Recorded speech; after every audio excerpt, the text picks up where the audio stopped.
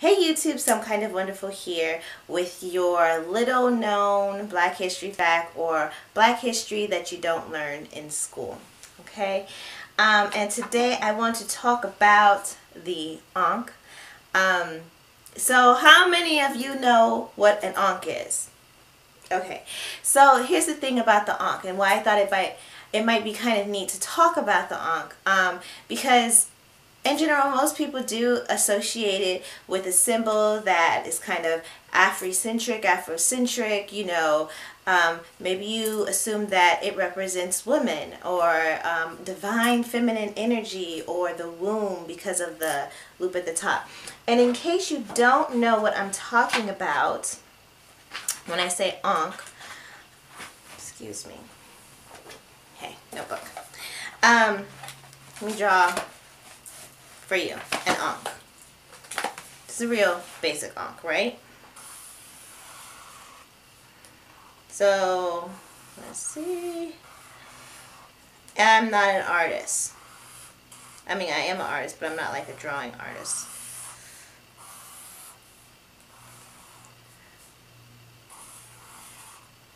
Alright, this is kind of a basic Ankh, right? So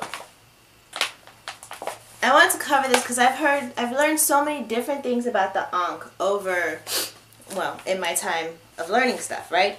So the thing about the Ankh, it has this loop at the top, which some say represents the womb, women.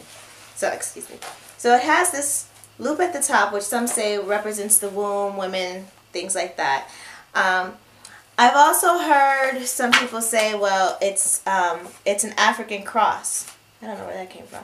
Okay, I've also heard some say, well, it's an African version of the cross in Christianity since Christ died on the cross, right? So we have that as well.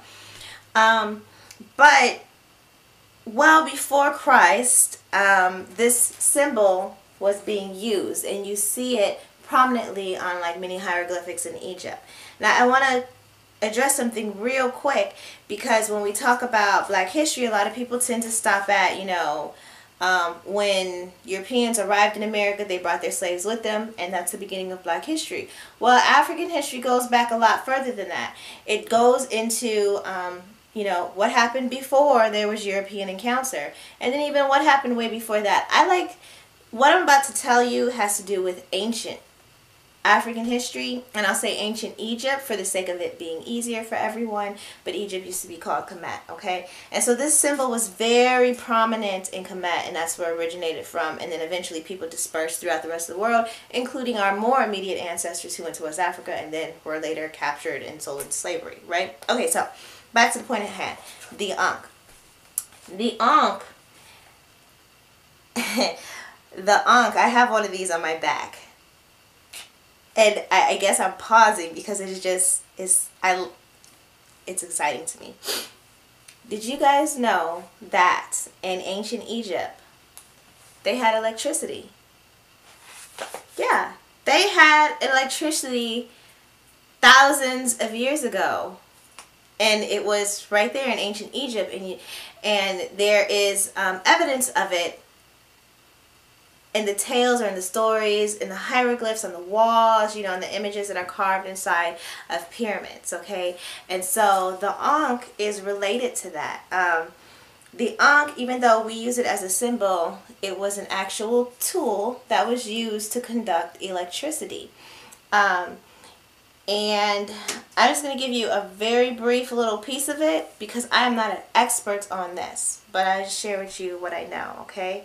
So the Ankh consists as a tool. This long part here, the bottom part, is a handle, and on top of here is what would be used to help use electricity, right?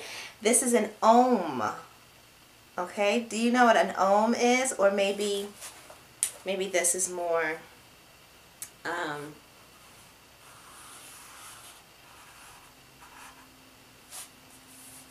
omega, right? So this is the omega here, or omega is Greek, right? But ohm, it comes from ohm. And I don't know it still happens nowadays because my bills are all online and I don't really look at them, I just pay them. But when you pay your electricity bill back in the day, and it might still be there, but back in the day, they would measure the energy and the electricity that you use in watts and ohms, and you will see this symbol.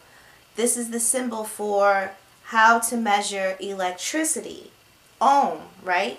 So this symbol is used for electricity because the Ankh was a tool for using and directing electricity. We can't touch electricity because it will, you know, obviously kill yourself.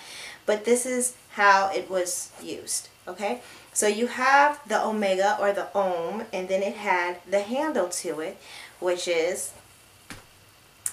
creates what we call the Ankh. Alright? So that's that. And don't let nobody else tell you otherwise until you prove it for yourself. Or don't let me tell you this until you go and you research it for yourself. And I'm pretty sure you can just do a YouTube search, and there's tons of anthropologists and archaeologists who do talk about this, both white and black, you know, from different mindsets, religious beliefs, who all verify that, yeah, there was electricity in ancient Egypt, or in ancient kemet, in kemet basically. And that is where our ancestors and most of the world's ancestors come from. Alright. Oh, no, there's one more. I was going to wrap it up there, but yeah, so remember I was saying ohm, right? So this is ohm. And, you know, in meditation, and you'll probably see it like stereotypically portrayed, they say, okay, what do you do? Om, right? So you make that noise, om. And the thing about it, when you do make that noise, you feel the vibrational, you feel your energy. You can actually feel it if you are, I mean, you don't even have to like seriously concentrate. You just have to, if you bring it from down here in your gut or whatever, and you just do that, you can feel it right in your lips. It's just, it's a vibration, and what you're doing, you're vibrating energy. You're aligning your own energy, and energy is electricity, okay? So we say ohm, literally, which this is an ohm, or an omega, right?